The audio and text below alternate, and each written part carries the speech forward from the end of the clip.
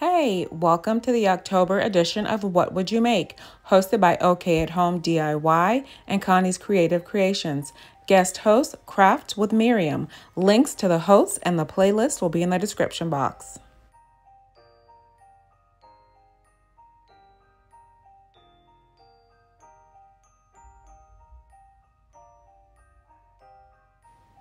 For this DIY, I'm using 2 wooden frames from DollarTree and 2 pieces of free scrap wood from Home Depot.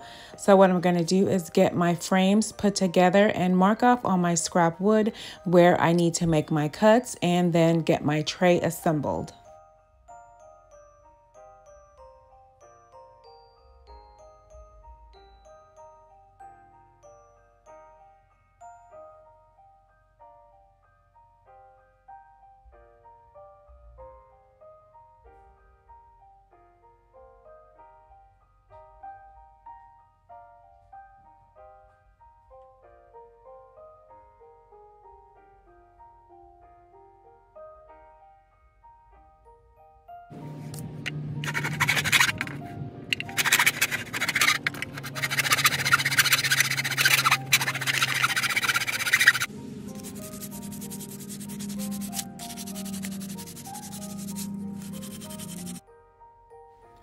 Then I moved on to gluing my frames together with Gorilla Wood glue so I would have a nice permanent hold.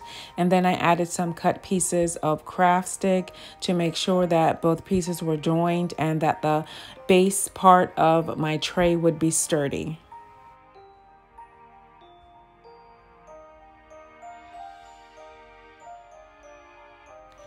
Then I removed the cardboard covering the photo area, and I should have pulled the prongs out on that first heart, but I didn't until I flipped it over. But then I just covered over the openings with these giant pieces of craft stick from Walmart.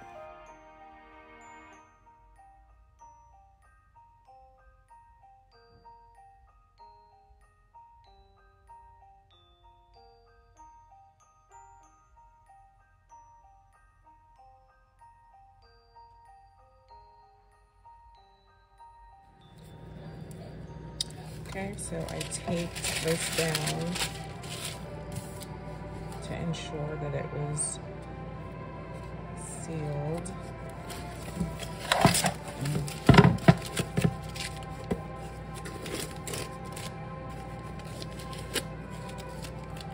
I pulled the metal things here, but I didn't do them there. I'm gonna go ahead and add some wood filler.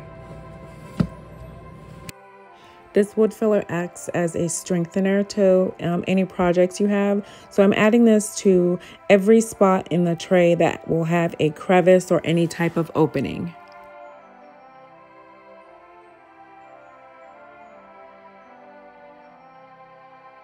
And as a second layer to cover the opening, I'm using the foam core board.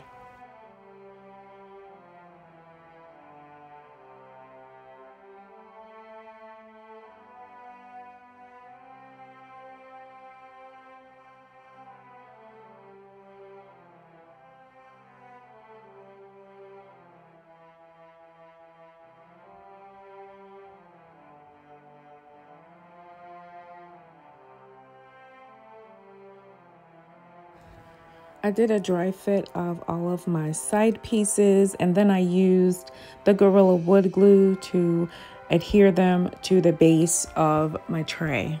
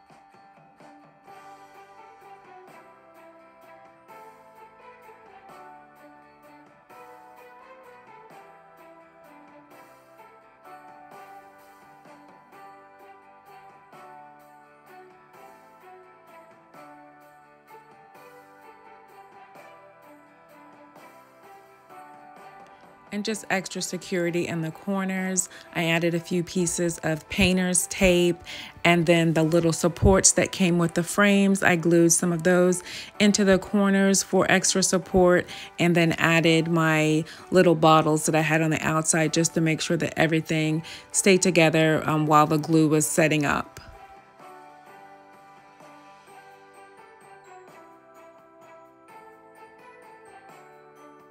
So I let my glue set up for about 2 hours, and then I went back with more wood filler to fill in all the crevices on the corners and the inside portion of the tray.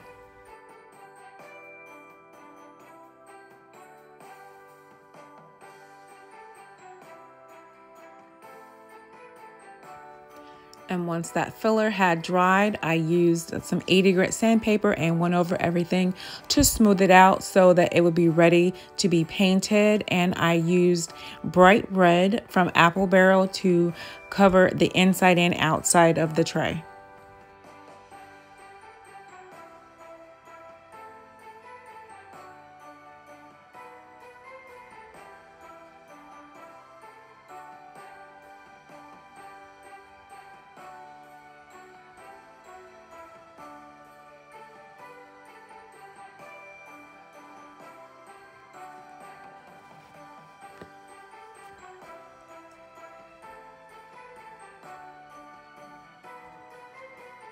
Okay, so my paint is dry, and I'm going to apply, here I want to put Claus candies, and I'm going to use my clear stamps. I found these stamps at DollarTree, alphabet stamps. This block is from Michael's, and I'm using white ink, the Craft Smart ink from Michael's. So I have my letters lined up, and my block has the lines, and that's how you can ensure that everything is straight. And always double check by turning your block over to make sure that you have your letters correctly, because you have to put them on backward, then you just double check like that. So I'm just going to use my white Craft Smart ink.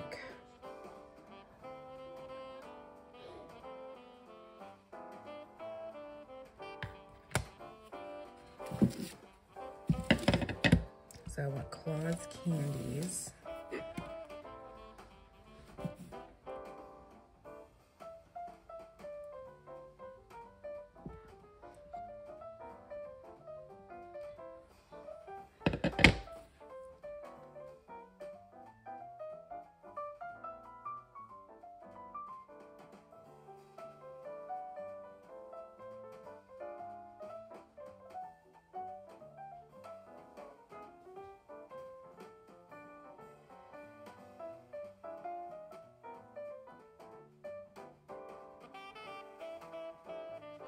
Okay, so now that my ink is dried, I waited a few minutes.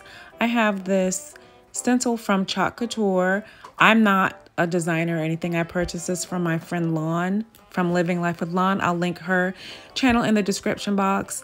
But I'm going to angle this so on one end I have 2 pieces of candy, and then at the end I have the longer piece, and I'm going to do all the candies with this titanium white so it really pops against the red paint.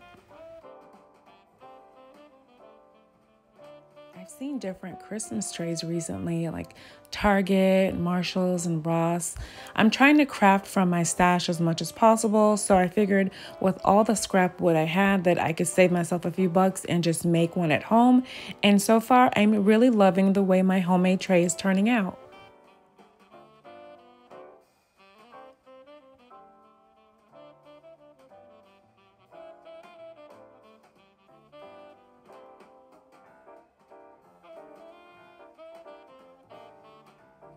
For these foam areas, I'm going to cover those with this hard coat Mod Podge.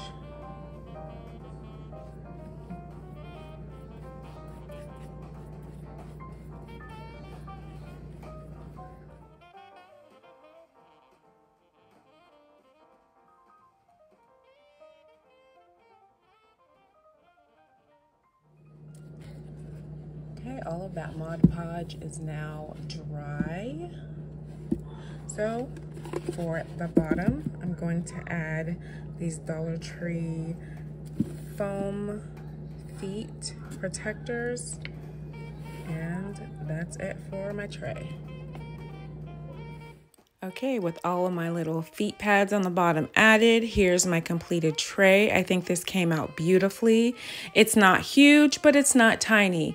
Each of the frames are 6 by 9.25, and I have it styled here with a mug from Walmart and a Ray Dunn candle, and there's still plenty of room behind these items, so it's a nice size tray. I'll be having this on my coffee table for Christmas, and I would love to know, what do you think of my Christmas tray?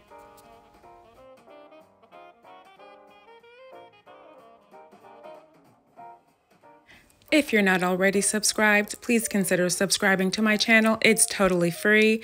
Don't forget the playlist. I'll have a link in the description box along with the link to all of our wonderfully talented hosts. Have a wonderful day. God bless.